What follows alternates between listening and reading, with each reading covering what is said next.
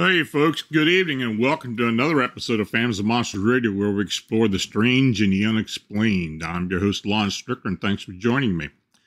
Now, if you enjoy our content, please subscribe, like, and share our presentations. And please feel free to comment as well. Super Chat is active during the show, so please show your support Fans of Monsters Radio by clicking the dollar icon under the chat. And you can also support the channel by clicking the super thanks icon or buy me a coffee link. Your consideration is very much needed and appreciated. So tonight I've got two of my favorite guys on here tonight, and I've known these gentlemen now for quite a while. We've exchanged a lot of stories, a lot of investigations, and they've got a great radio show as well. So Kyle Philson was born in Fort Worth, Texas. His mother and father were lifelong residents of New Jersey and moved south only a few years before his birth to seek a better living. Growing up in rural Texas in a small town outside of the Dallas-Fort Worth Metroplex, Kyle spent a lot of his time in the woods hunting, fishing, and camping. His father and uncles first sparked his early interest in the paranormal, watching shows like Unsolved Mystery and Search of, along with reading numerous books by John Keel, Ivan T. Sanderson. Kyle became fascinated with UFOs, Bigfoot, time slips, and parallel universes. Keeping an open mind and exploring these topics, he strives to present these stories and experiences shared by only a few in a fun and lighthearted way. And Kyle currently lives in Texas with his wife and three sons. So HALE was born and raised in Texas and comes from a long family heritage of Texans that can be traced back to before the Lone Star State gained its independence. And growing up in the rural country town, he spent the majority of his time outdoors. Receiving his first taste of archery at the age of 5, he started down a path that led him into solo camping and hunting trips across the state, as well as many other states. Like most, his fascination with the strange and unusual started young with shows like Search of and Unsolved Mysteries, diving deeper into these subjects at his local library only fueled the flames that led to him to where he is today. And with an open mind and adventurous heart, Cam looks to present the stories of the strange in a fun and intriguing manner. So Cam still lives in the great state of Texas with his wife and 2 children. And the show has expanded perspectives. If you do get a chance to look at it sometime, please do. It's a great show. So guys, thanks for coming on tonight. Man, thank you. Thanks, man. Glad to be here. You know, we correspond a lot, but I haven't had you on in about 2 years. That's right. Yeah. And I know the scheduling is a bear, so that's the biggest problem. But I know you guys are busy on Friday nights. So we started doing some Wednesdays, so that's what we got you on. Yes. So, so what's been going on lately? What you guys been looking into? I know you guys get in these tangents with certain subjects, just like you did with the Glimmer Man years ago, and that kind of went mainstream. What's some of what people are talking about nowadays? Crawlers. Oh, the crawlers? Oh, the HALE crawlers, man. We've been getting a lot of stuff sent to us about, we still get the Glimmer Man stuff, but we've been getting a lot of stuff sent to us about the pale crawlers recently, like within the last few months. And it's one of those things. I don't know.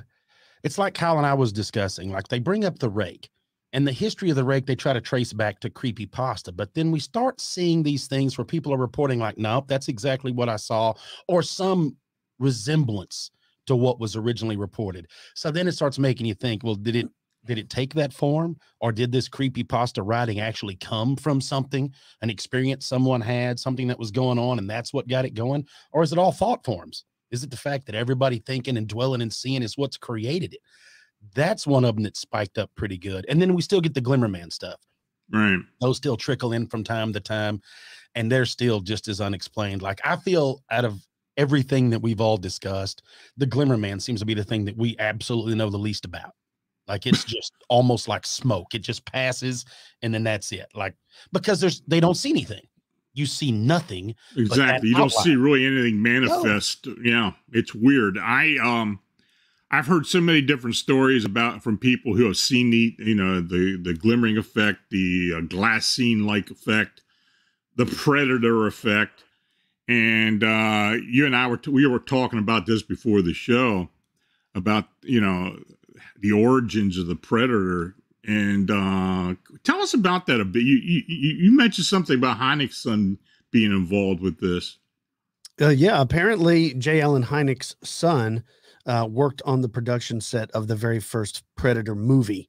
Really? So it has to make you wonder, did his father, tell him something as a small child that he remembered that helped create that idea of what the predator should look like when it's cloaking itself. Maybe it's just a coincidence, but there are sightings where sometimes people see glowing yellow eyes. There are sightings where that has glowing red eyes, and there's a lot of sightings where they don't see eyes at all. And like we were talking before we were on the air, when it comes to the Glimmer Man, I've heard all types of theories, whether it's in fact Bigfoot has the ability to cloak itself. It's in fact some type of top secret military camouflage system they've developed. I've even heard that it's extraterrestrials, just like the movie Predator, where it's camouflaging itself. I've heard that it's time travelers. And when you go back in time, it creates this shimmering or glimmering effect. And someone in the future can go back and explore what the world was like, say in 2023. But if people see you, that's what it looks like. And then I've heard the possibility that it's Fae, that it falls in line with a lot of early fairy encounters where a lot of people talk about have the sightings of these gnomes or duendes or whatever name, sprite, whatever you want, whatever they want to go by, depends on the region in the world where these Fae are encountered. It's almost like the Fae are shocked that you can see them. And that's very similar to a lot of these Glimmerman sightings. I've read so many where somebody's out hunting, someone's out just for a walk with their dog, someone is just, working outside, and all of a sudden something catches their eye. They look in the trees and they see this blurry looking silhouette of something that's shaped like a man. It's not gigantic proportions. Most of the time it's the average size of an adult man, like 6 foot. Sometimes there's sightings where they're larger, but sometimes I think people are a little freaked out. So, they think it's bigger, and then almost every time when the creature or whatever it is notices that you see it, it like freezes and then usually like tries to run away.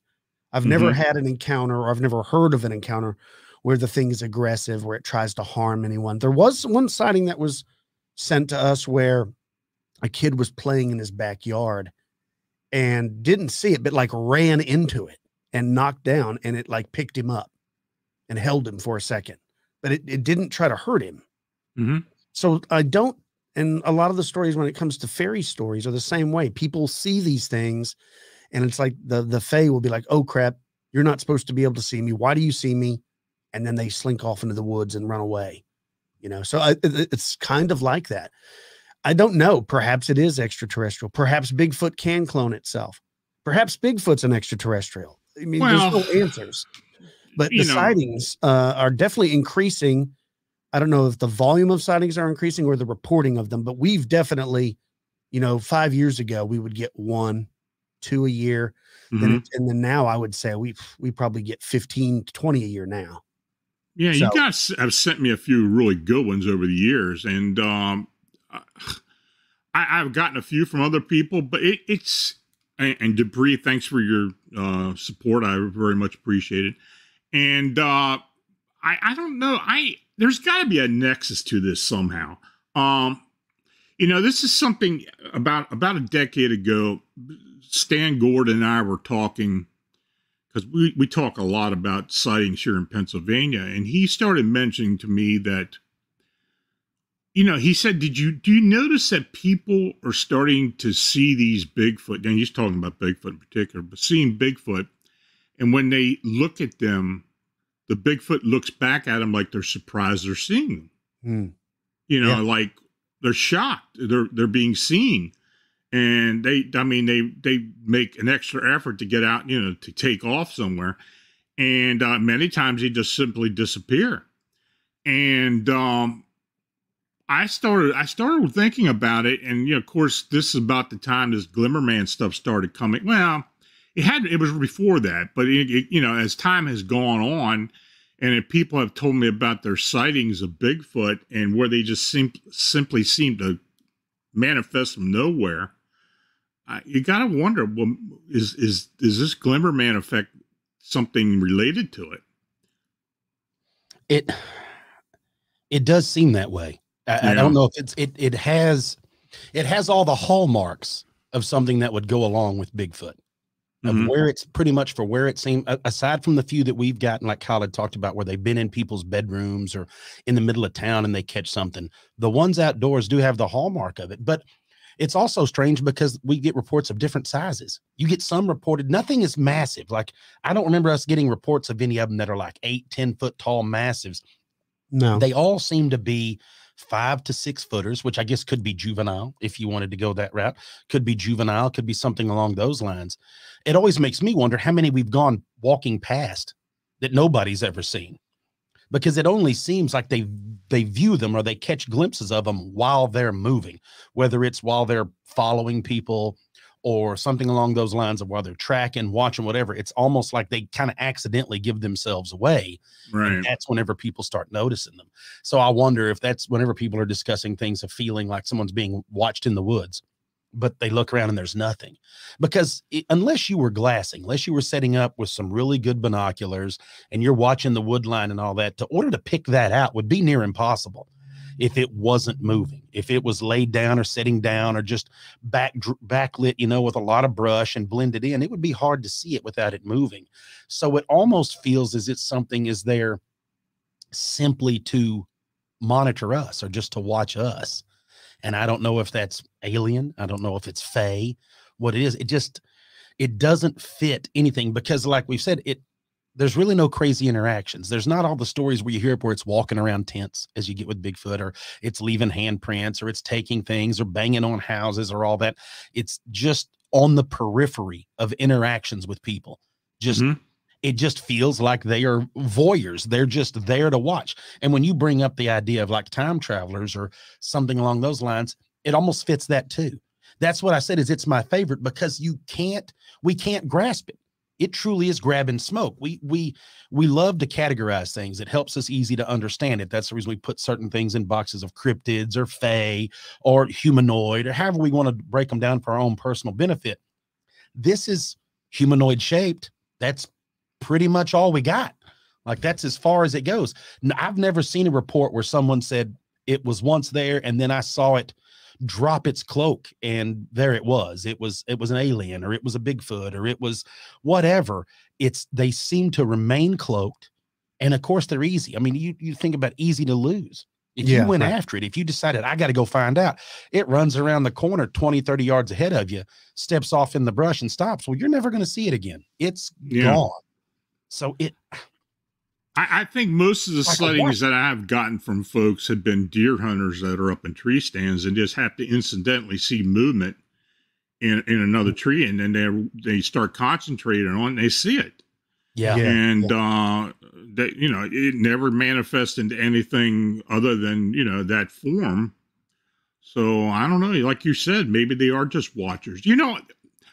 And this is another thing about the whole aspect of cryptids and such. It seems to me, and this is something that I've become more aware of since we've been working with the Chicago sightings, is that I believe that these beings allow themselves to be seen by certain people. Now, do they have some type of ability to do that?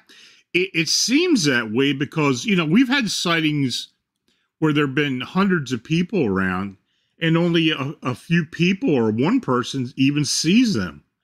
I don't know. It is strange. I've often wondered when it comes to Glimmer Man, and we'll get into the Chicago sightings too. Right. But I've always wondered, is like with the Glimmer Man, are certain people more sensitive to see this thing? Like, because you hear the stories a lot with mediums and people that are sensitive, that they have paranormal experiences their whole life. Like somehow they're more sensitive. That's why they grow up, they see ghosts, they see things other people don't see. So perhaps it's the same. I'm not saying that the Glimmer Man is picking them out. It's just a coincidence when someone who is a little bit more sensitive, they may not know that they are even, they're the ones that's seeing this. Because you're right. There are countless stories of people seeing things like we're in the Chicago area, the Batman, the flying winged humanoid, and it'll be lots of people around, but like only one person saw it. And they'll even like tap their friend or whatever, like, do you see that? And the person's like, I didn't see anything. And he's like, he was standing right there. Yeah.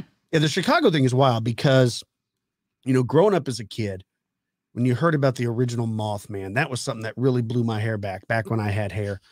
That was a long time ago. That was very intriguing to me, right? The Mothman, and you read about it, and the harbinger of death and bad things to come. And now, fast forward, I never knew as a teenager that I would be hosting a paranormal show, friends with other paranormal shows, and there's literally a Mothman-like wave happening in my time, in real time.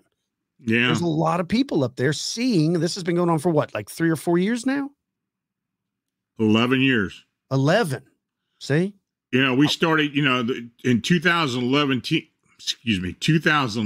was the first year where we really started getting a bunch of sightings together. It was 3 sightings in a 3-month period. And then it kind of waned off until, of course, 2017. Then it just went absolutely nuts. I mean, year 2017 was crazy. I was literally getting telephone calls 24/7 from people in Chicago. Not people who were having sightings, but people who were worried about why are these sightings occurring. And I'd had to sit there on the phone and try to dispel people's fears. I mean, I'd say in July and August 2017, I was just all the time answering the phone, middle of the night, all the time, because people were literally frightened. You know, they knew about the Mothman, and they knew the harbinger theory and all that with the bridge, and they thought, well, maybe some type of disaster is going to befall Chicago, and people were really scared. Yeah, I've heard people say, you know, before 2020 that was the precursor to the COVID outbreak. That's why the Mothman was being seen there. I've heard of the lot of the violence on the south side of Chicago. You know, there's a lot of shootings there on a daily basis. I mean, they call it Chirac for a reason. Like, that's why it's there. It's wherever there's despair, wherever there's problems, this Mothman-like entity reveals itself. I mean, it could be happening in other places of the world that we're just not reported on. Right. So maybe that's what it is. I don't know, but it's all walks of life have reported this thing, from old ladies that are shopping to, you know, directors at the airport to police officers to recently I saw on your website, firemen. My brother's a fireman. Several firemen have reported seeing this thing more than once, right? It's crazy. Yeah. Yeah. Yeah. You know, we had the first fireman come forward to Manuel, and when he started talking to this guy, he was telling, yeah, I mean, this isn't the first time. We've got firemen all over the airport. They've got 5 stations of Chicago City Fire Department at O'Hare. And apparently they all talk about it among each other. So, of course, everybody knows about the O'Hare Batman. That's what they call him. So, and of course, even the people who work the terminal and people that are security and air traffic and pilots, and they all know about it. So, yeah, it's, you know, like I told you guys earlier, in October 2019, when the sighting, you know, we got the first sighting at O'Hare, it was attacked one of those taxi drivers that was picking people up. And they used to stage outside the airport property until they'd get a call. And of course, they'd go to the terminal and pick people up. And that's where the first sighting happened, right there beside this guy's, well, it wasn't a cab, it was like an Uber. And he's the first one. And boy, since then, I'd say 85% of the sightings that we get not now and since then have been from O'Hare. Yeah, it's bizarre. You know, there are other regions of the world where, like, I comes to mind is like Mexico. In Mexico City in particular, there's a lot, but there they call them witches, right? These flying humanoids, they call them witches, but the descriptions are fairly similar. A winged human, they mention the glowing eyes, they mention the ominous feeling, and just seeing it. There are some videos you can look at on YouTube of various flying humanoids or witches, but you know, it makes you wonder, like, for the same reasons that is happening in the south side of Chicago, is this Mothman, other people call it the Owl Man, which is whatever the name, is it drawn to, yeah, there you go, there's a picture. Is it drawn to Mexico City because of a lot of the violence there, with the cartels and things? Like maybe it's drawn and it's like much like the Glimmer Man, like it's a voyeur, like it's watching. Now, is it a demon? Is it an ultra terrestrial? Is it an extraterrestrial? Is it something that's just intrigued by mankind? Like, what are these people doing? It's just generally interested. It's not there to cause harm. We're just terrified because of stories like of the Mothman, Yeah. I don't know, but yeah, there's another great image. There's all kinds of images I've seen, and some of them are different. Some of them, that one looks like it has wings. I've seen some where it looks like it's a guy with a jetpack. You've seen the guys with those, but a lot of the sightings in and around O'Hare in particular, they don't mention any sounds of like a jetpack or nothing like that. Most of the time they just, if there is any sound described, it's the sound of flapping wings or leathery flapping wings, Well, I'd say 90% or 95% of the sightings that we have in Chicago, the wings are actually seen. And most of those are bat-like wings. Now, I got a report today from August of 2022 in Waukegan, was just north of Chicago. And I'm going to post that tomorrow. But this was a sighting that 4 people had that it didn't have wings at all. And this thing was seen flying, and it was close enough that they could see detail in the body and all. But, of course, this was something a little bit different than what people have been seeing. So is it all connected? Oh, I believe so, because I believe there have been so many different subtle differences between all these sightings. That something's definitely going on. But I think the origin is the same. Wherever they're coming from, I think it's the same. Yeah, so I agree. And a lot of the sightings, oddly enough, whether they see the wings aren't ever flapping. Like they're stationary. It's like, it's not moving. It's what is it, gliding? I don't know. But like, oddly enough, they don't see it flapping. Well, when I had my encounter back in 1988 with 2 other individuals, and we saw a red-eyed being that literally jettisoned itself without the use of its wings, though it had wings. It didn't unfurl the wings, but it was able to jettison itself quickly into the air without flapping a wing or anything like that. It was just like this thing had the ability to move without the propulsion. So, and we get a lot of that in Chicago. And this is another thing. I had that encounter way back in, 1988. Was I chosen, or was I predisposed to getting these sighting reports out of Chicago because of that? Because what I saw was very similar to what people are describing to me in Chicago. So yeah. I don't know. Was it a precursor? I don't know. Marked in some way. The humanoids mark you in some form or fashion. Yeah. Yeah. I always want to know, like, what is the benefit? What are they benefiting from for being there? Because to me, it's one of those things, like, they have to be feeding off of something. I always bring this up. It's because without the interaction, it's almost like they feed off of your fear or your anxiety, whatever your energy that you're putting off is something that they enjoy. They enjoy giving you those glimpses of it, whether it's cortisol spikes, whatever it is, they seem to be enjoying. And so it always makes me wonder when we see these flaps is what's going on there. Mm-hmm. It's affecting everyone there, and enough so that more of them show up to feed. It's almost like feeding seagulls, right? Like you get 1 or 2, but the minute you start feeding, they all show up. That's almost what this feels like, is that flap has started. And it may be like you're talking about all the stuff that's been going on in and around Chicago, but it's strange that it's flapped over so much. We keep using the word flap with wings. It's hilarious, but it's at the airport. It's just so crazy that it's all in and around this one area, is so concentrated, and it seems to be more concentrated. Like, as it's trickled down, it's like they've moved to this area. I want to know what went on there where they built the airport, or what's still going on there that could possibly be drawing this in. Well, that's something we've tried to, this is something we've tried to figure out from the very beginning. Of course, even before I wrote the first book, and we hadn't been getting sightings at the airport, but of course, since, like I said before, October 2019, we started getting the sightings, and there was definitely a draw to the airport. There is one area of the airport where there is actually a cemetery. And there are several carriers that, cargo carriers that are there located in that area. That's the southwest side of the airport. And I'd say at least 50% of the sightings have been concentrated around that area.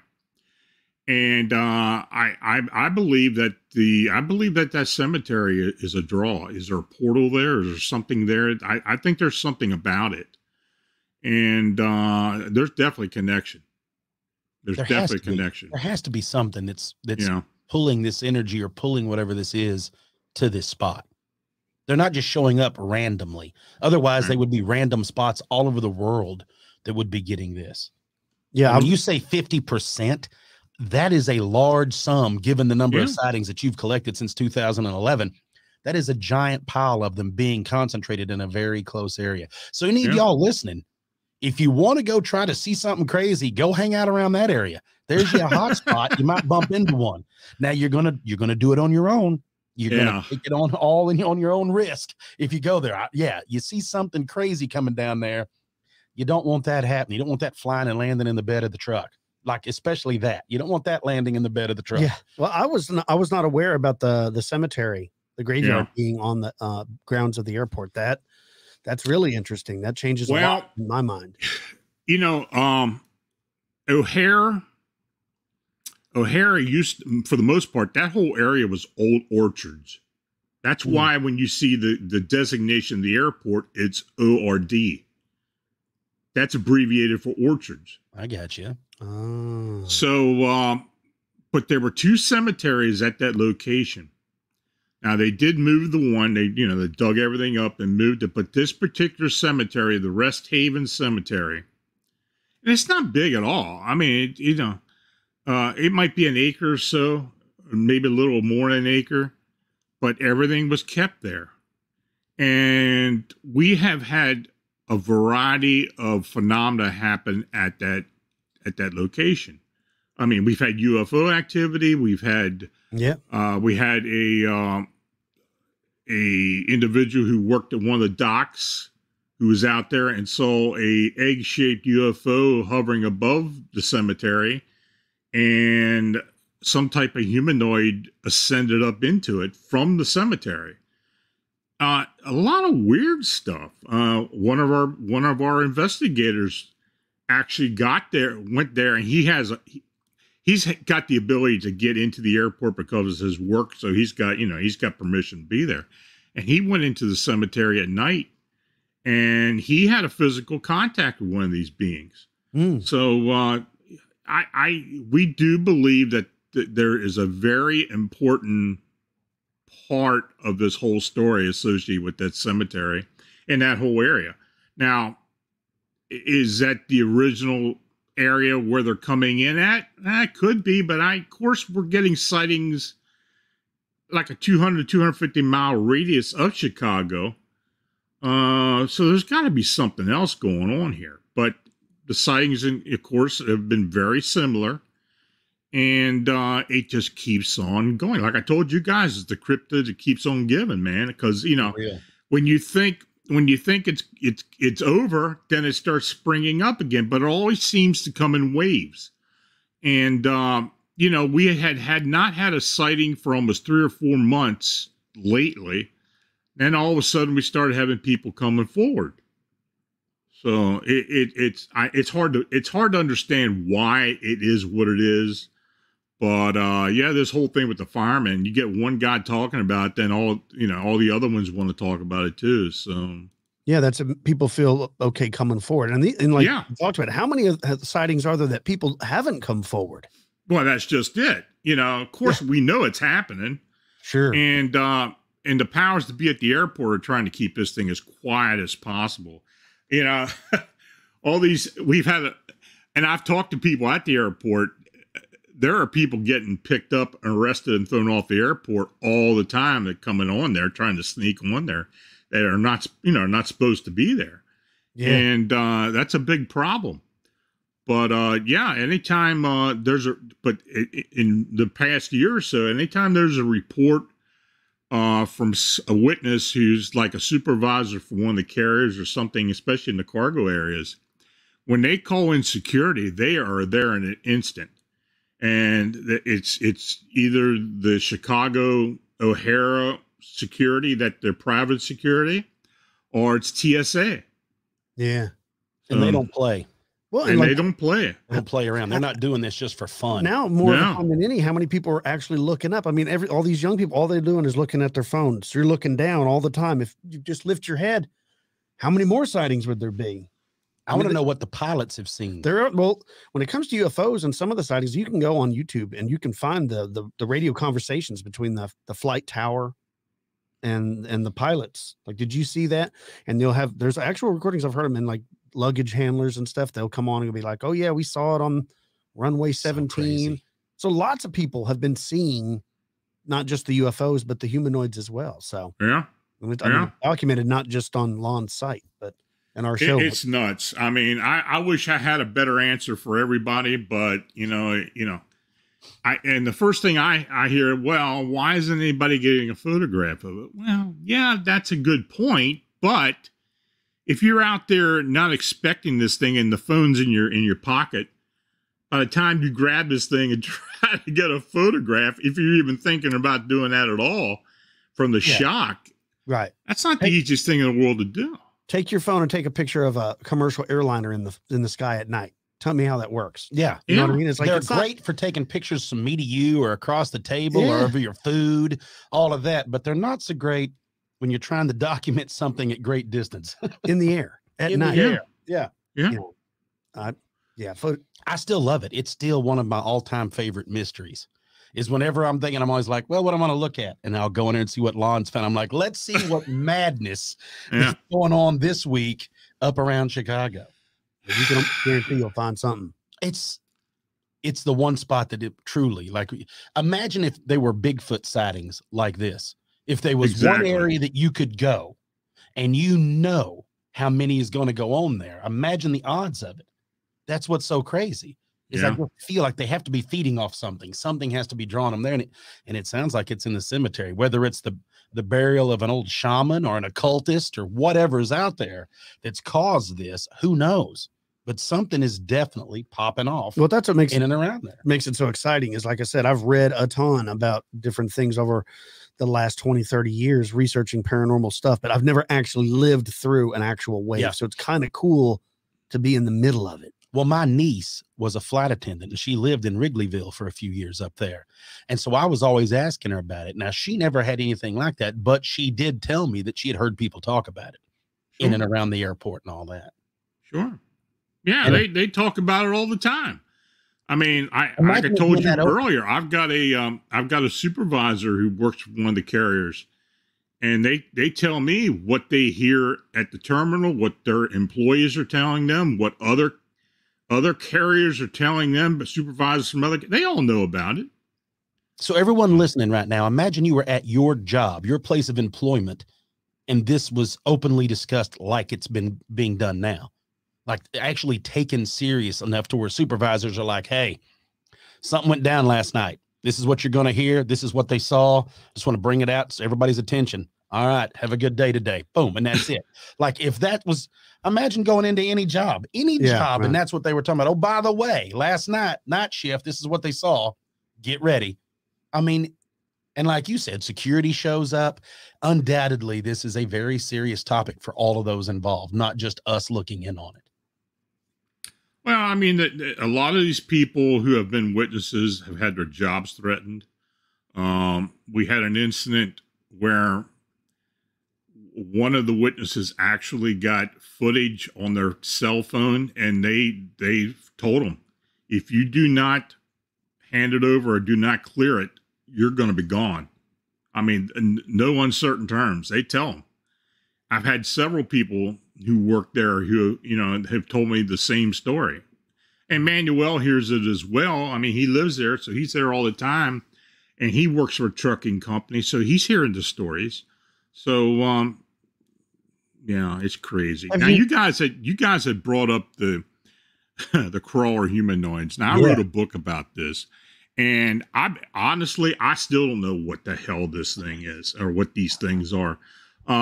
You know, you brought up a good point. Yeah, a lot of it seemed to start off with the Slender Man phenomena, which was just a meme. Right. But it's before that. There have been these memes of these humanoid beings from a long time ago, and are they thought forms? Sure, they could be thought forms. That was that I wrote a chapter about thought forms and the possibility. But why all of a sudden are people talking about this? I mean, the encounters, they just continue on and continue on. You know, I don't know what people are seeing or what people are experiencing, but there's no real rhyme or reason for it. There's no actual reason to why they're there. It just seems that they show up for whatever reason. Yeah. And I think a lot of people are coming forward now because of the popularity of podcasts, because of the popularity of shows like this on YouTube, because of your books and things like that. People, and just the younger generation, that people don't feel the ridicule that, say, our great grandfathers would have felt. You know, my grandfather was a stern man. He would, if he saw something like that, he would never tell anybody. I mean, he just wouldn't. But nowadays people feel more comfortable sharing. So I think a lot of people are sharing their strange encounters. And you're right. I've read everything about, you know, that this is a new creation that was on creepypasta and stuff like that. But there are sightings that go back hundreds of years where it's a description very similar. Now, they're not calling it a rake. They're not calling it a pale crawler. They're calling it a golem-like creature because that's what they associate with, because of Tolkien's books and things like that. You know, that's the description they're giving. And I'm sure before those books, it was given a name of some other name by, you know, wherever it was seen, whether it's in Germany, Hungary, South America, North America, the United Kingdom. I believe that these things have been seen for a long time and that they just went under different names, and they seem demonic to me. Now, I don't know, but I know that I've read sightings where people had an encounter. They got kind of freaked out. They jumped in their car. They drove off. They thought about it for a little bit. Then they decided the next morning or even an hour or two later, when they calmed down, to go back to where they had the encounter. And then they look and there's no footprints. There's no traces of anything like this happening. I've seen several pictures off of trail cams of things that, you know, looks like what we're calling a pale crawler now, but I think it's something demonic, but I don't know. And again, it's the same question as we had with the Mothman and the Glimmerman. Are certain people sensitive to seeing these things, or can anybody see them? You know, well, I think there's something to that. I really do. I think there's something to that. And, you know, the fact that, I don't know, you know, it gets to the point where it almost all runs together. You know, you got to, and I think the one thing that fascinates me about this phenomena and other phenomena like the winged humanoids, but there always seems to be a connection with films for whatever reason. Just like with the Glimmerman, you know, the Predator, the winged humanoids and Jeepers Creepers, and you know, there always seems, you know, and a lot of people who have these experiences do bring it up. You know, of course, the Slender Man was a meme, but why all of a sudden are people seeing something very similar to this? And the first thing you can think about, it's a thought form. It's mind manifested, just like a poltergeist. But who knows? Yeah, and I mean, and like I believe the two of those girls convinced another friend of theirs to murder somebody, didn't they? Sure. No, it was the two girls. Yeah, it was up in Wisconsin. It was up in Wisconsin. The two girls were into this whole creepypasta thing with the Slender Man. Yeah. And they convinced themselves that it was real and that they were going to kill this girl for it, you know, for the Slender Man. And they just went totally nuts on it. And yeah, they almost killed the girl. Yeah. So perhaps it manifested itself to them. And sure, they actually carried out a sacrifice to it. You know, if is this demon that's feeding off of your soul or energy or something, you know, like that. I mean, it actually succeeded in that circumstance. And like you talk about with thought projection and stuff. Maybe the collective thinking and the fear of this has actually created it. You know, It reminds me a lot of like the Black-Eyed Kids. yeah, same thing. It's the same thing. deal. It almost feels like they are, again, they're feeding off of it. It's something that they need to be, their appetites need to be pleased by whatever this energy is. So they will assume whatever. It's almost like if you have everybody's on the same group thinking, right? You have a hive mind. And if whatever's the majority is thinking about is what this thing will manifest it into. Kyle and I discuss this off air all the time about Hat Man. Why is this shadow man the exact same thing that everybody sees? It doesn't make sense that there's a shadow with a hat. Why? And why is it this certain fedora or this certain style hat? None of that makes sense. But again, it almost is like it preys on the fear. It knows that you don't like it. And you bring up being able to see it. I'm colorblind, so I don't see the world the way other people see the world. Anybody that's colorblind, any of that. So it always makes me think that if that little bit can affect, well, there's got to be people that can sense and see other things. We all have that friend.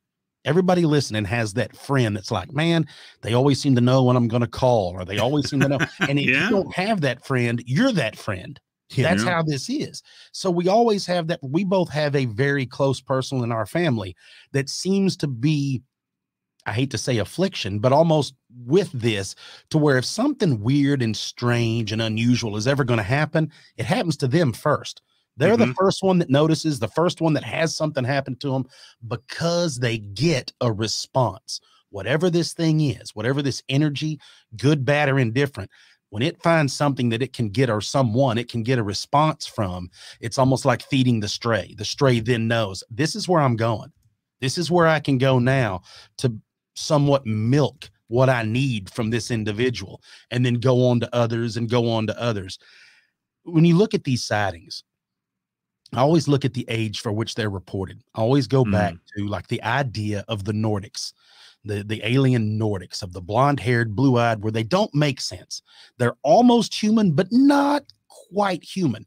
Well, there was a window of those reports, and then they seem to have fallen off.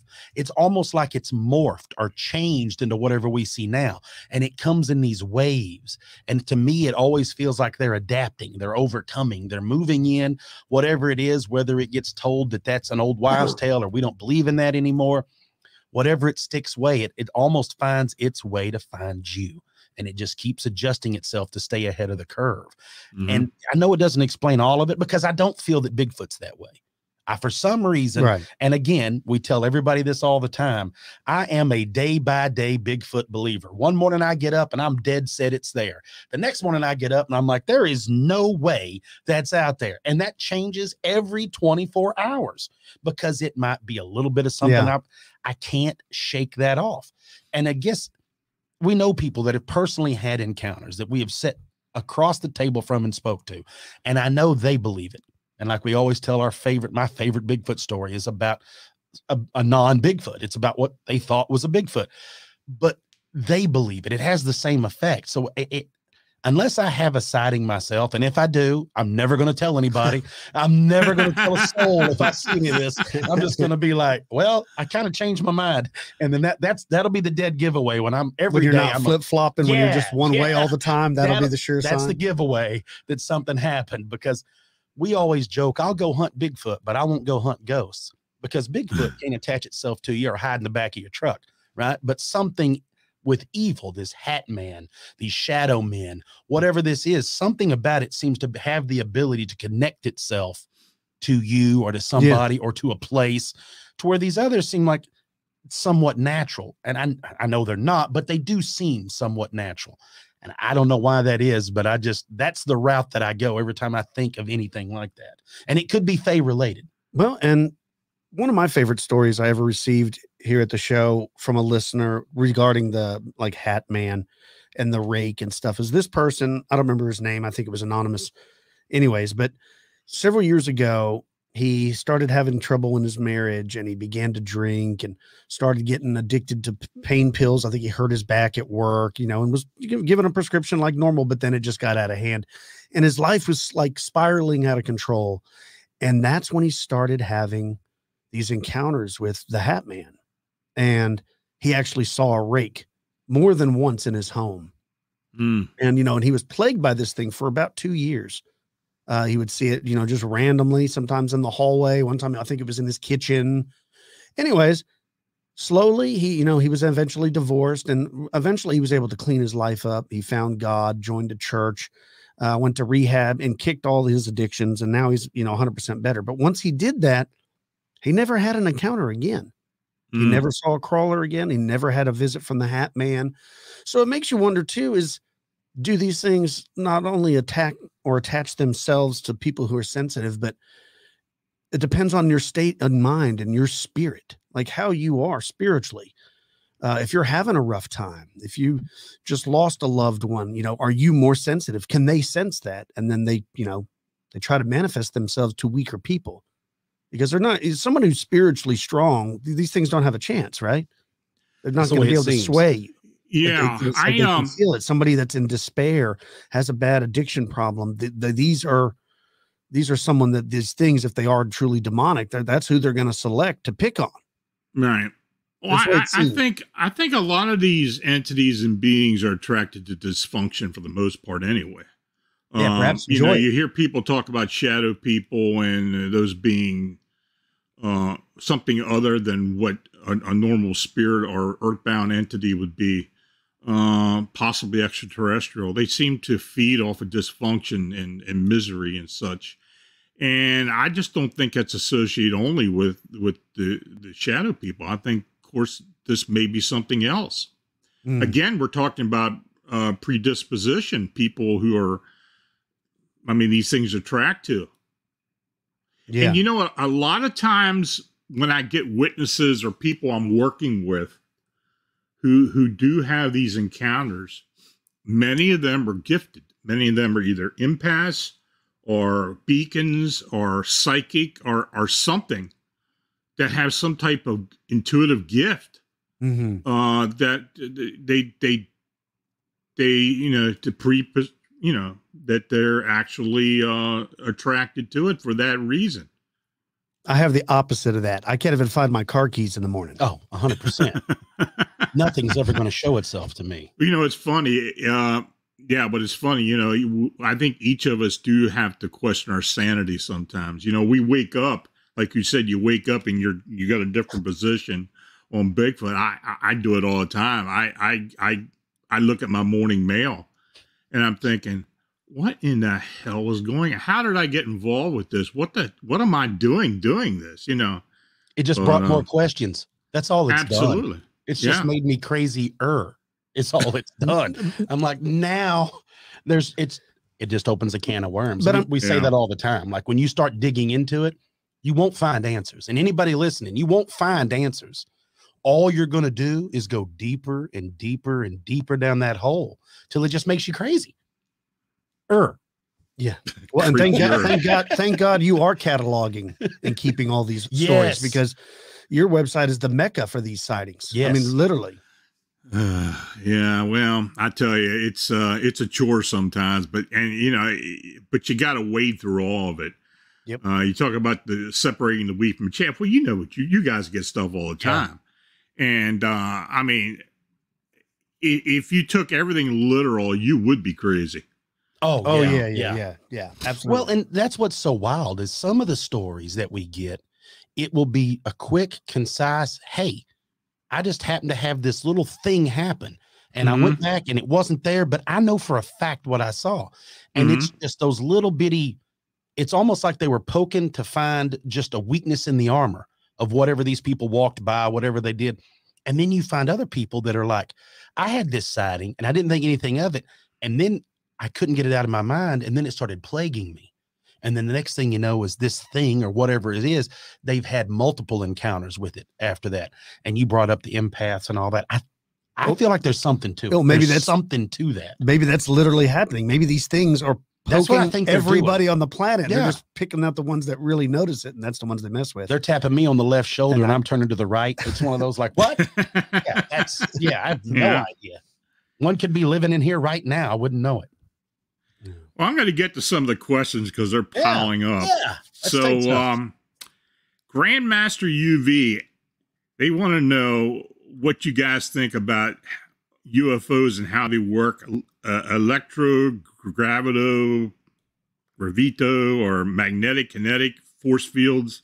What are your thoughts on UFOs?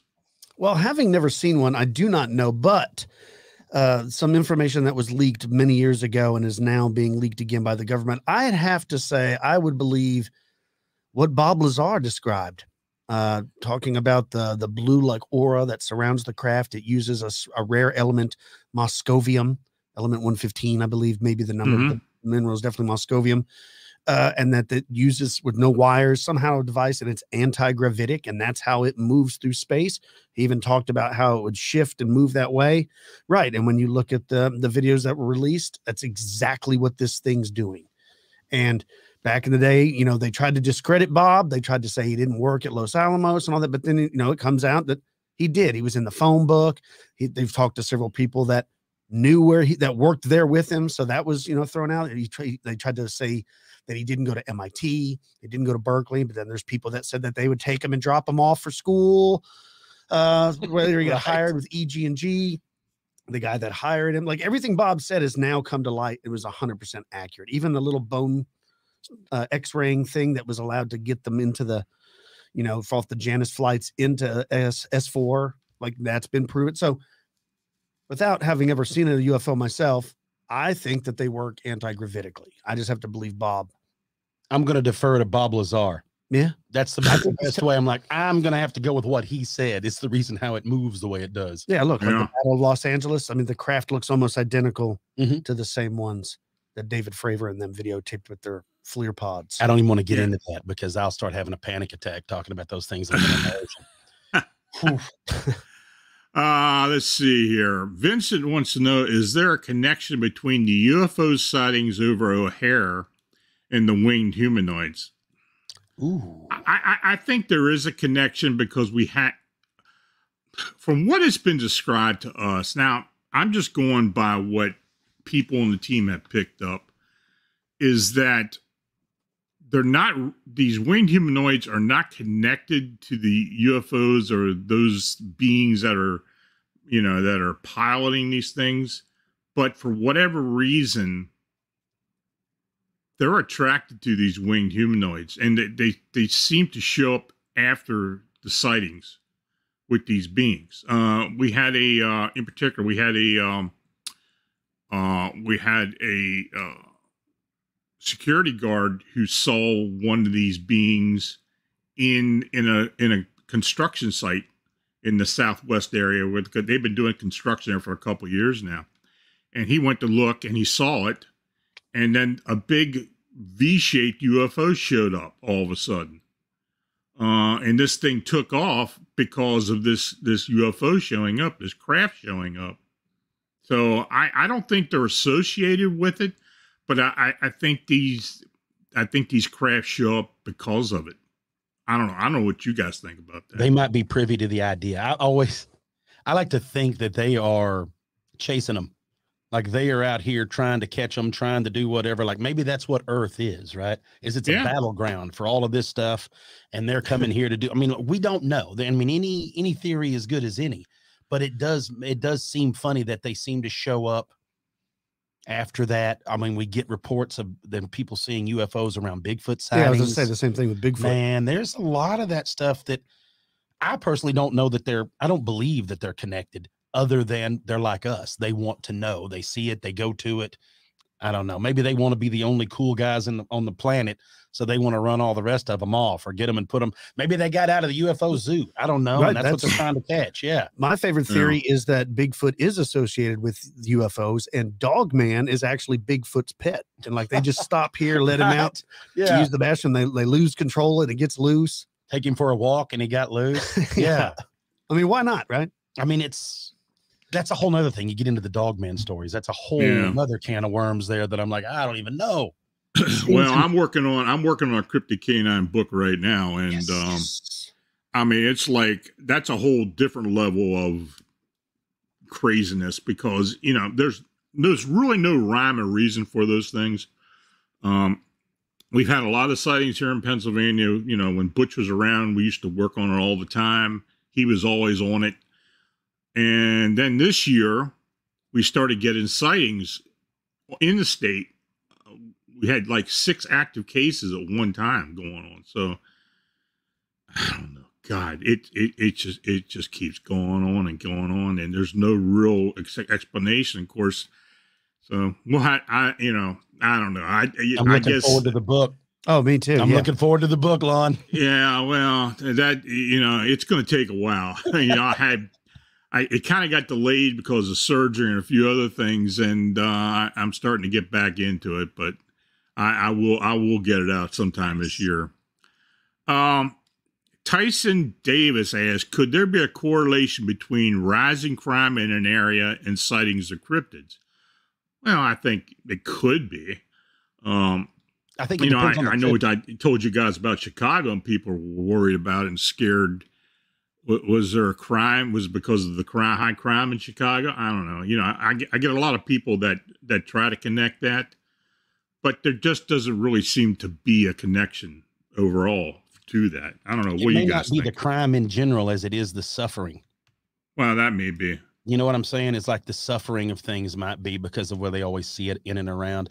I'm curious to see what comes out after the Russian-Ukrainian war, if there was any strange sightings of UFOs, if there's any strange sightings of maybe flying humanoids, anything like that was going on that gets reported after all this goes. Well, a few things have been leaking out.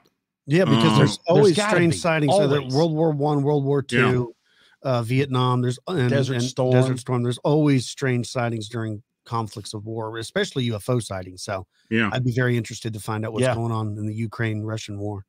Well, I mean, until we get actual boots on the ground, if we do get boots on the ground in the Ukraine, or any type of war, which I hope we don't, but then stuff will come out. I mean, if you get U.S. personnel going in there, then stories are going to get out. But there have been some sightings, I mean, of some strange things, particularly UFO activity. Yeah. So, and I'm starting to get I'm starting to get Bigfoot in Crimea too, and it's nuts. Yeah. Nancy Malcolm have Mothman been sighted from planes in flight? So far I don't think I've gotten any of those, but who knows? That's I don't think I've ever heard of one. No, I don't think I have either. Plane. No, not Mothman. They don't fly too high. They're like 500 footers. Maybe they can't breathe above 14,000 feet. I do. Oxygen gets thin. They can't breathe up there. Not Mothman, but I do remember the stories from World War II of several pilots, fighter pilots and bomb pilots having not just Foo Fighters, but gremlins on the wings, which inspired the Twilight Zone show. And but like William Shatner. But that story we're is showing from our age now. That story's from an original stories that there are people that were claiming that there was these cryptid looking fey-like Duende creatures tampering with their equipment. And they would see them on the wings and stuff, but never a Mothman. Not in my. Yeah, I've not heard of one sighted out of there. Yeah, we've gotten pilots who have seen them on the tarmac, but as far as actually up in flight, I don't know of any. Patty Philson, is that a relationship? Yeah, that's my mom. Oh, okay. What about the lights over Stevenson years ago? Yeah, it's Stephenville, not Stevenson, but there's a lot of people. That's not that far from here. It's about 30 miles, 27 miles from where we currently reside. So yeah, back in the day when it happened, there was a lot of people that I knew that didn't see it, but knew the guy that saw it. So it was seen by a couple of people. There's a bunch of stories that was spread around it being flares and all, and it absolutely, when you talk to the people that did report seeing it, it was nothing like what they tried to play it off as. And what's odd is, like it was being followed. Like it fits into the same stuff as like the lights in Arizona. Right. They're the Carswell Air Force Base. It falls right in line with F-16s that were, sent out to follow whatever it was and stuff. So, if it was just a commercial plane or something, that whole Stevensonville thing that's been an enigma to me, because I have talked to so many people who have seen those lights and have seen, the craft and such. And I really can't put my thumb on it, but I know for a fact something definitely happened out there, and you know, and it went on for so long. Yeah, and one of the sightings of the thing was massive. Yeah, huge. Yeah, Like multiple football fields in length. You know, so People forget that Aurora is real close to us too, and that Yeah. was an old UFO sighting, one of the first. yeah, where the crash Yeah. took place. yeah. People don't realize that Dallas Fort Worth area and the counties around there have had a lot of UFO activity over years. A lot. Yeah, well, that's Fort Worth is where they flew the wreckage from Roswell to first before it went to Wright-Patterson. Was Fort Worth. Yeah, and you know what? I have heard so many stories about equipment from Roswell, or some of the debris that was picked up at Roswell ended up in Texas, ended up in the Fort Worth area, in the Dallas area, before it went wherever it went. And I don't, you know, my dad was in the 509th after or during Korea. This was after Roswell, but he was stationed with a lot of guys who were at Roswell. So, you know, over the years, I got to talk to some of these guys at reunions and stuff, and something definitely happened.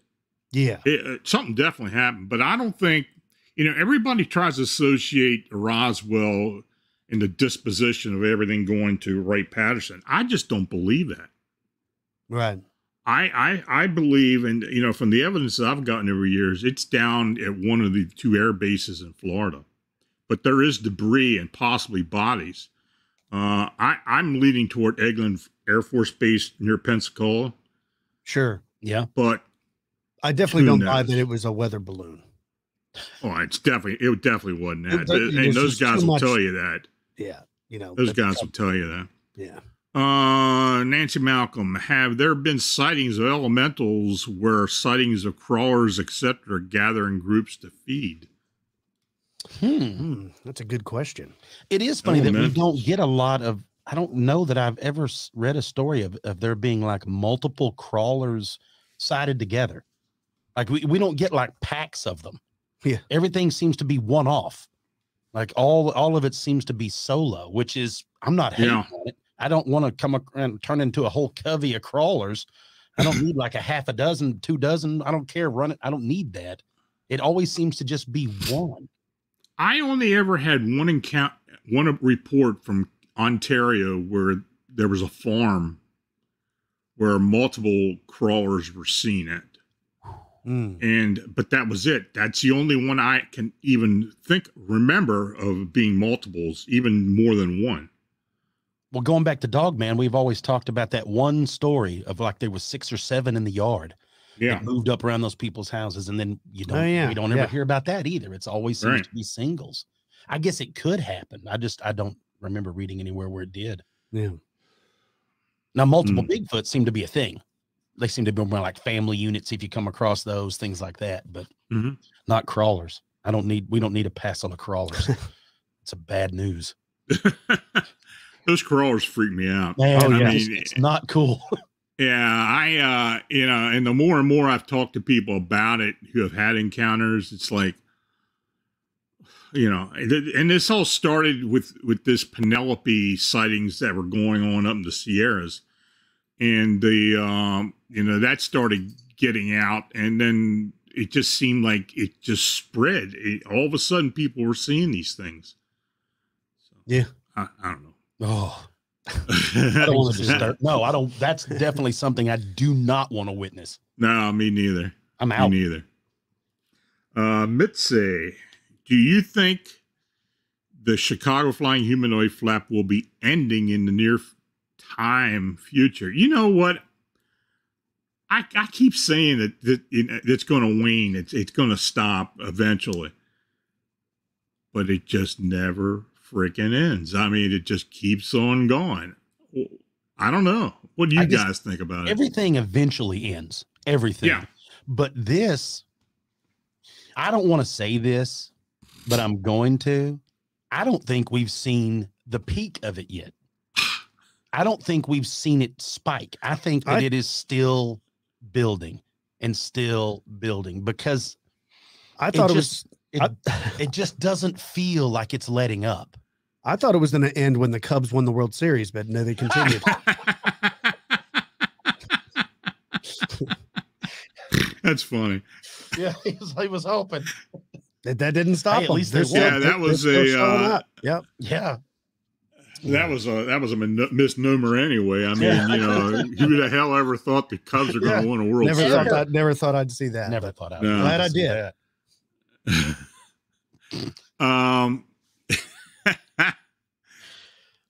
What do you? This is from AG. What do you guys think of the Jersey Devil, similar to the Mothman?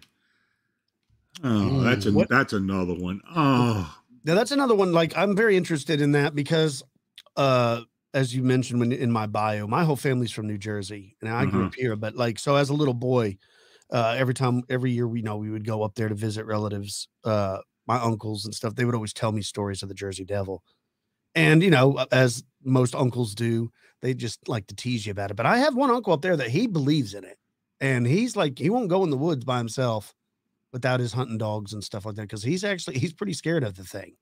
I don't remember. I'm trying to remember now if he said he heard it one time. I know he never saw it, but something freaked him out in the Pine Barrens one time when he was hunting, and he definitely believes it. So, but there is a folklore to the area. Now, of course, the stories range from the thing has hooves to the thing has a pig-like snout on it.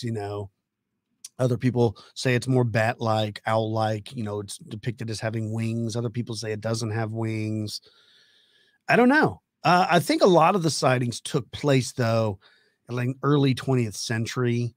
I don't think that there's been any, I haven't seen any recent sightings of the Jersey Devil. Nothing compelling.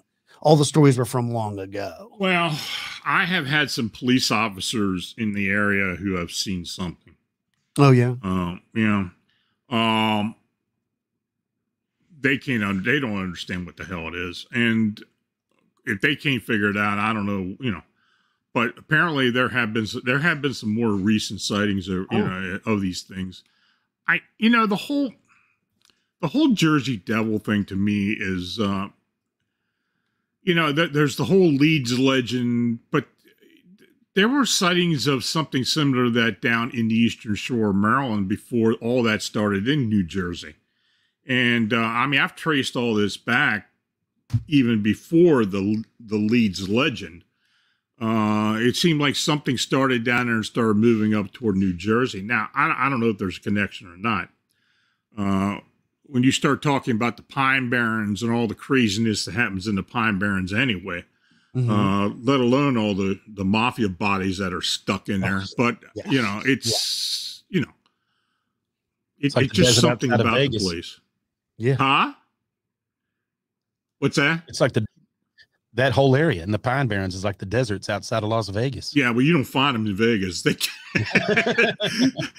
stick in a hole in Vegas. You don't find anything. Well, yeah. Look at Lake Mead's been drying up. But Lake Mead they have, of bodies. Absolutely. Yeah. Again, more darkness. Whatever it was living in a good spot of darkness. Right. Well, the Sopranos didn't help the whole Pine Barren thing either. True story.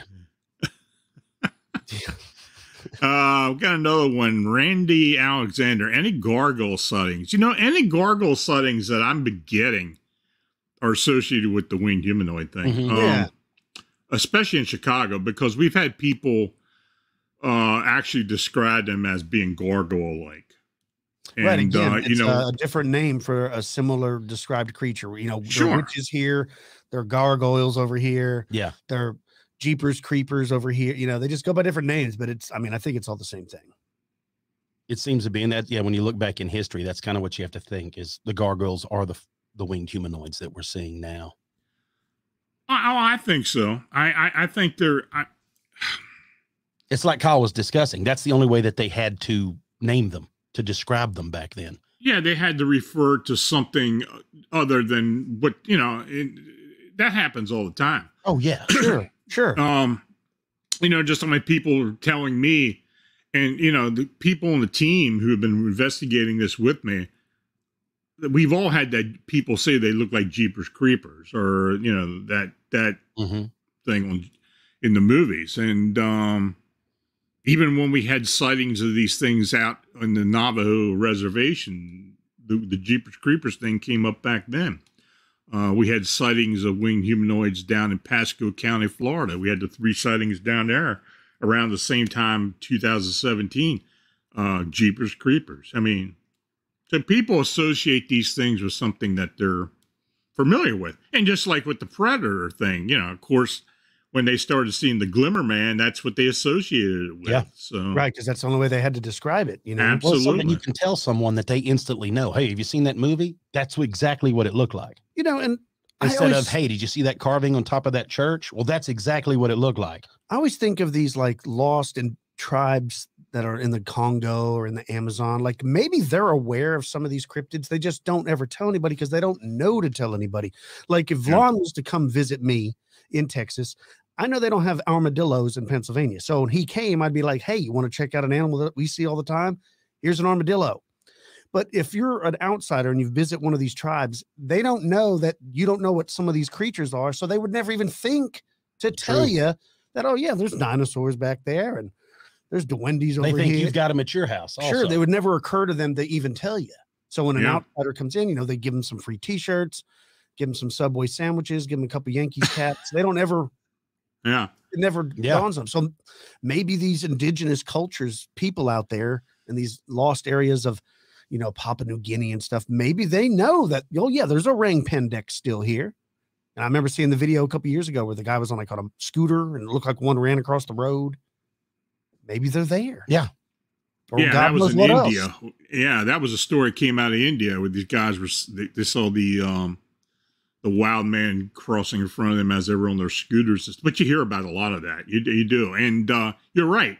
You got to wonder in the deepest part of Africa what they're seeing, and if they're the things that do get leaked out, if they're actually there. I don't know. You remember that movie Baby that was out years ago about the dinosaur that was seen in the Congo? Or Yeah. I guess you got to wonder if people are actually seeing these things, or they're so used to them, it's just part of their culture. And then when you hear about it, it's like, I don't know what the hell they're seeing. Yeah. God knows what else that lives out there that they're aware of that they just never think to tell anybody. AG wants to know if you guys or me ever plan on doing a show on the Jersey Devil. Well, I guess I could. A while back. I think we have done one. I mean, we've been doing the show for 10 years. So you can go back and look at our entire catalog on You YouTube. could hold a gun on me right now and I couldn't tell you which episode it was. You just have to shoot me. Because I think they all run covered it. together. They're all one big episode in my mind. I get it. I understand. I mean, it's almost like it's an incidental thing. If it pops up in a if it pops up in a show, we'll talk about it. But it's not necessarily something I really concentrate on the show. I guess I had to find the way to do it is I had to find people who are actually, that's part of the real investigation. Yeah. The thing that's been going on that people have been seeing much more now in the Pine Barrens area has been Bigfoot. Now we've gotten a lot of Bigfoot sightings down there. But as far as the Jersey Devil, that just seems something that pops up here and there. People say, well, we saw this, we saw that. And of course you get a lot of these sightings in that southern New Jersey area that people say, hey, the first thing you see something flying or something that looks like a horse with wings or whatever, you think, well, it's the Jersey Devil. But I don't know. I think there's been a lot of misidentification. I think we could easily say it's Mothman by now. We did do the Jersey Devil. We did do a Jersey Devil episode. It appeared on November 13th, 2016. You can just Google it. Well, there you go. There it is. So if you want to look, there you go. I'll like think about it. I may do something at one point. Corey Nicklaw. Any thoughts on the knot deer that are possibly skinwalker? That knot deer thing just freaks me out. Yeah, that's another one that ain't cool. Never really heard about it a couple years ago, and it's like now it's just more and more sightings are being sent to us. Well, Oh, it yeah, we seems to saw me that. that we've been getting, we first started getting sightings on the Appalachia Trail or up in Appalachia, and that's where it seemed to be the nexus of the sightings, mostly down in West Virginia, southwest Virginia, down into the Smokies. We'd get a not deer sighting, but it's kind of expanded out since then. And we had for a while there, I was getting a lot of sightings in Colorado. So yeah, I don't know what the hell that is. You know, you think people say, well, it's a diseased deer or something else going on. Could have been a mutation. Well, you know, there's a lot of interbreeding within the deer populations. I mean, there's so many white-tailed deer in particular in this country. It's just nuts. Oh. And here in the East Coast, I mean, it's like a plague. Oh yeah. But, you know, with all those deer, you got to figure something weird's going to show up once in a while. So I don't know. Well, seeing how they react with CWD as compared to whatever Tell them what these that is. people, it's chronic wasting disease. Right. So when you see them, how deer act with CWD as compared to what people report to the not deer, it's not even remotely close to the same thing. No, So it's different. Yeah, it's very different.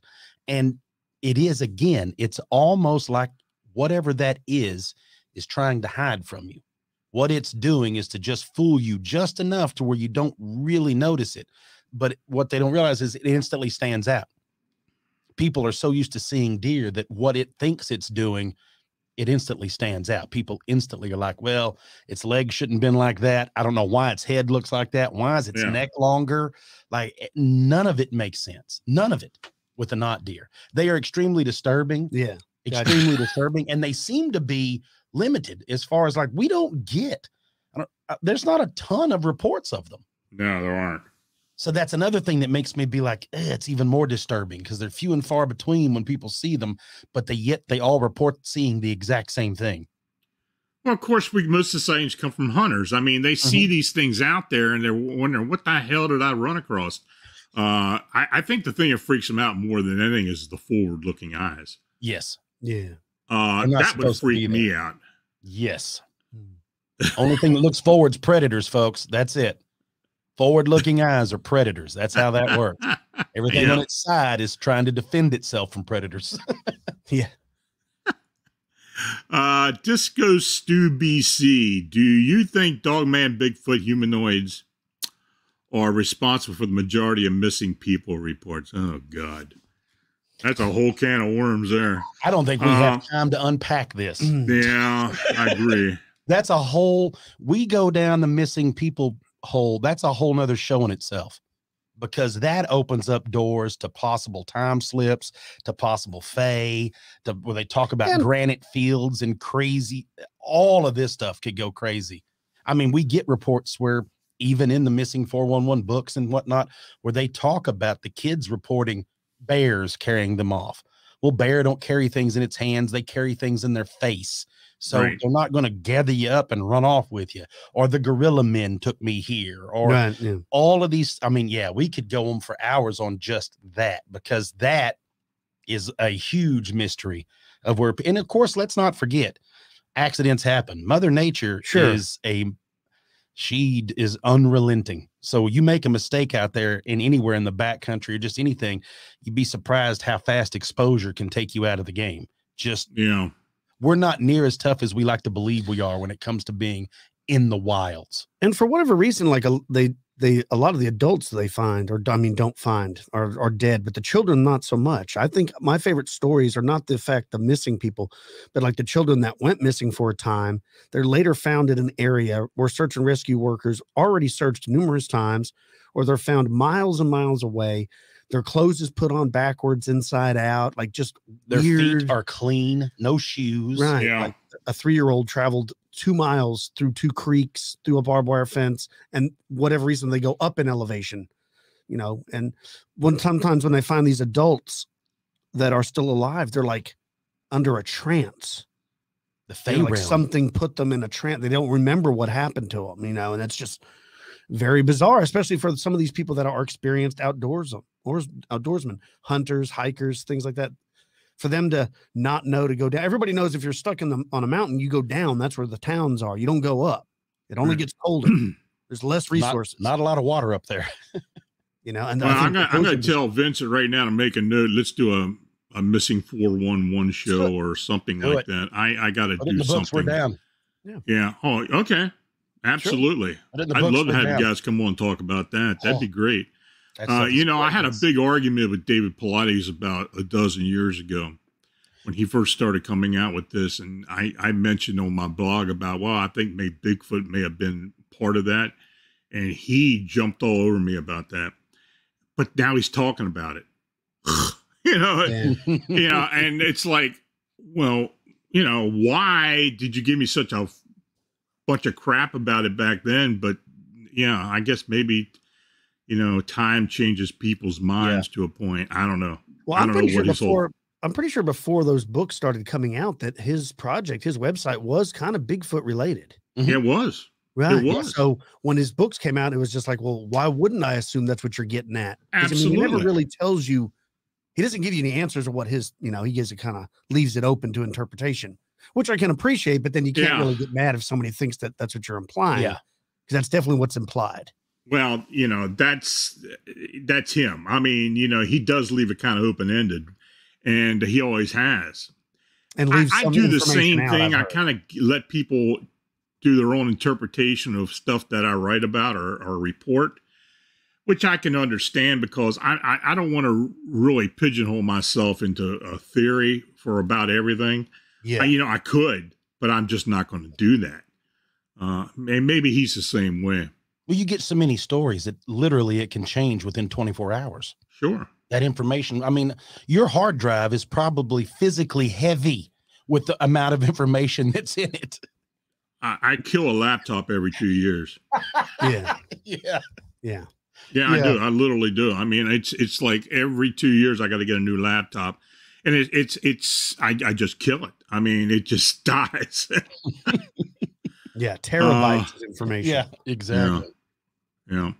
Well, guys, you know, it's great having you back on the show. I miss talking to y'all. I love having you on. We're going to have to get you on more and more if we can. For sure. Yeah. We get these we get these roundtables, which we do more and more now. I got to bring you in on that as well, if you can. You know, time you know, time permits and such. But how, you know, tell folks how they can get in contact with you, how they can access the podcast, and whatever you want to say. Anywhere that y'all want to look and find podcasts, anywhere you get them, you're going to find us. Look up Expanded Perspectives. We're on Spotify, Apple, everything. Everywhere you can find it, we're on there. We're on YouTube. You can pull us up. We have Instagram, Facebook. We got all the good stuff where you can find us, send us messages. You can email us at expandedperspectives@yahoo.com. You can send any message, any stories that you have, send them in. And I want to take the time too to say, everybody listening, any story you have, send them to, to this guy. See this guy up here? This is the man that collects the story. This is the man you have to get them to. Make sure Lon has them. He is the collector of the stories that will help us carry this on for generations as it goes. I mean, Albert Rosales and Lon are the two that I always think of, that those men have the Library of Alexandria of the strange and unusual. So whatever you find, whatever's crazy, make sure they get it. You send it to us. I'm going to tell you honestly, we're going to send it to him anyway. So if you want it, you can just CC us both together. So much easier, however it works. But yes, that's the thing, is like, it is the best. We've read it for years and years. I mean, I love it.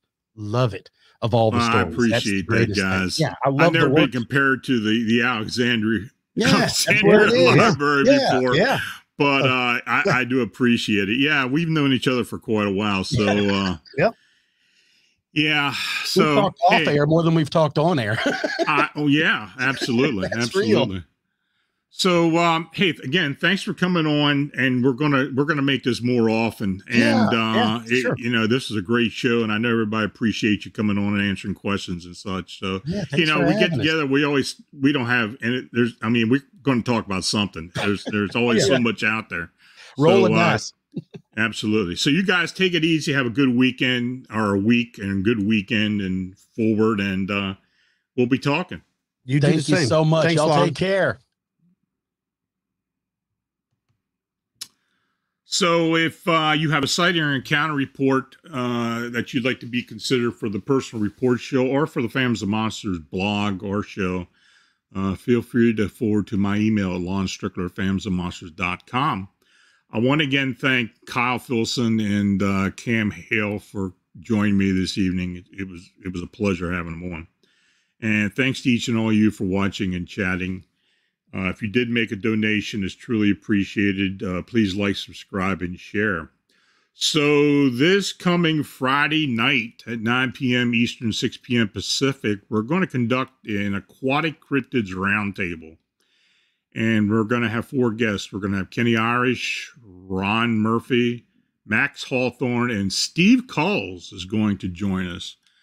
I haven't had Steve on the show before. I've known Steve for a long time, but I've never had him on the show. So that should be interesting. And stay tuned for Vincent Richardson's V Show here on Fans Monster Radio at 11 p.m. Eastern, 10 p.m. Central. So until we meet again, stay safe and stay healthy. Good night.